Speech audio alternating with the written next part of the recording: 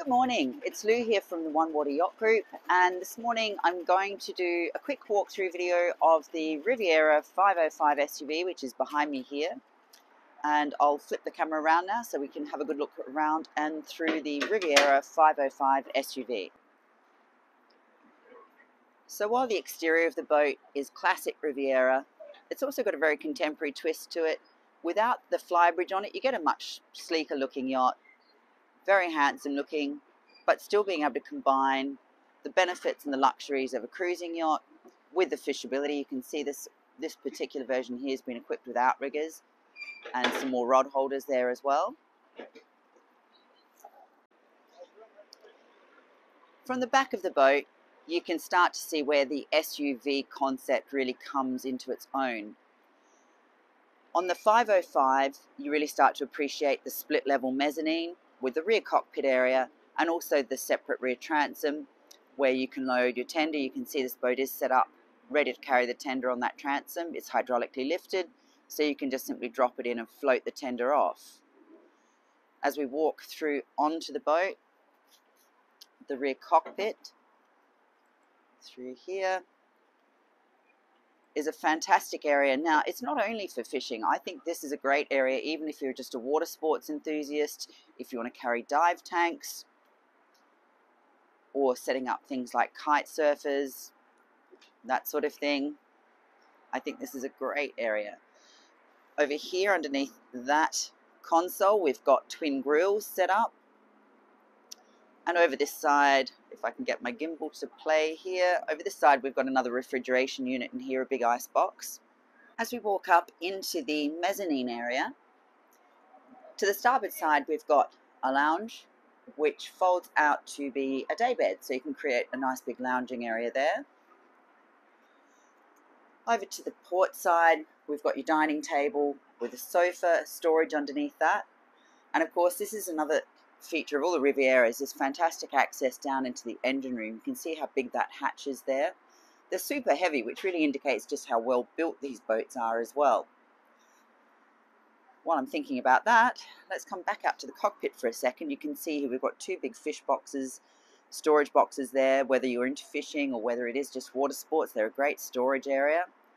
This one has a live well, and off to the side here we've got one on each side, another large hatch to get access down to your IPS units for easy servicing and maintenance. And let's step on through onto the interior.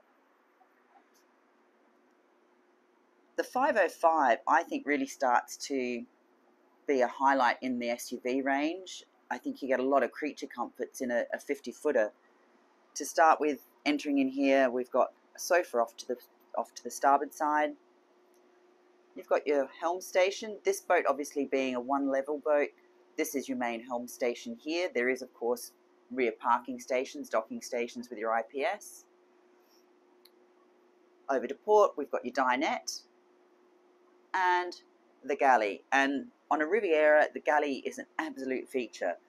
These boats offer enormous amounts of refrigeration space. You can see they do drawer fridges everywhere here. This one also has the drawer dishwasher below there, your microwave convection oven, cooktop, and more refrigeration here. You cannot possibly run out of refrigeration space on a Riviera. As we come through to the helm, you can see we've got everything going on here. The C-Zone, which is your hub of everything on a Riviera. That's where you control a lot of the features and functions of the boat.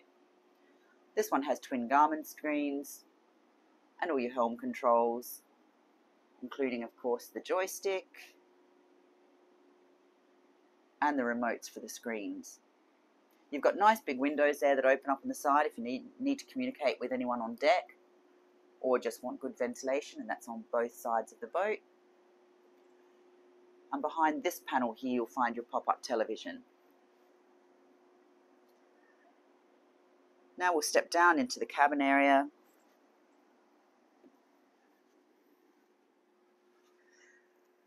And as we come straight forward, we are in the VIP cabin. So this is a forward double cabin. Good amounts of storage there, lockers on both sides. Nice light coming in through the twin hatches, and also more storage over here. And this is your head for this cabin, and it shares that head also with the twin cabin. Let me come in for a bit of a close-up here. So again, beautifully finished. The woodwork on the Rivieras is also always stunning. And then back in here we actually have a third cabin. So we've got a bunk cabin there again. Pretty good storage space. And two nice berths. Now the 505 also gives you a laundry unit, or the possibility to have a laundry unit. So behind that door there we've got your dryer, and there's a washing machine in the lower section here. So that makes these boats, I think, really useful if you're planning to go for a longer period of time. It's a lot less packing and a little bit of laundry. Makes the boat nicely functional. And the master cabin on this boat, I think, is a real highlight. As we come through, you'll see in here we've actually got a little walk-in closet. So there's a great amount of hanging space there, and some shelves, storage space for bags, things like that. And then we step down into the master itself. On the second step here we stop off into the head. Again, lots of nice natural light coming in through that window, and also the porthole for ventilation.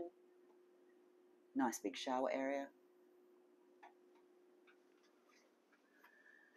And down into the master cabin. And again, this is a 50-foot sport yacht styling, so to have a master cabin like this with this much space is quite something, and they're very cleverly stepped around the cabin to create full headroom as you move around as well. You can see the cutouts in the ceiling are doing the same thing. It allows for a combination of functionality between the main salon level and this level, and creating maximum headroom. Now there's lots of great storage over here. Bedside table. Your TV is back over here. And this one has a chaise longue optioned on it, but you have choices of whether you want more storage or the lounge area.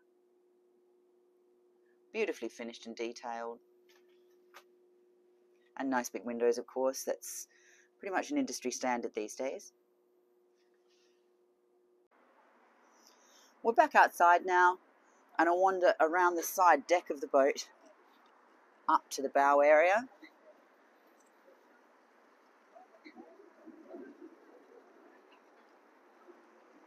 Now up on the bow of this boat, lots of nice space up here that you can create with extra cushions. It has two large lockers on either side as well for fenders and also deck equipment. And of course the hatches that go through to that forward cabin, giving all that light in there. And of course your windlass up on the bow with chain locker and also storage locker. And as we look back to the boat, you can see those huge windows really give a lot of natural light on the interior of the yacht, and also great visibility from the helm station. So that was a brief walkthrough of the Riviera 505 SUV. And the SUV range runs from 40 feet up to now 60 for the 645, so we're talking mid-60s. It's a big range of yachts for Riviera, and this cross-functionality, whether it be for the extra entertaining area in the rear there for your grilling and entertaining, whether it's for fishing or just setting up water sports, this functionality of having the mezzanine level and that separate area I think is fantastic. And of course they're still finished off as you'd expect from a Riviera. You get all the great sea handling capabilities that you expect with a Riviera, and just the general build quality that comes with the brand. So I hope you enjoyed. Have a great day. I'm Lou from One Water Yacht Group.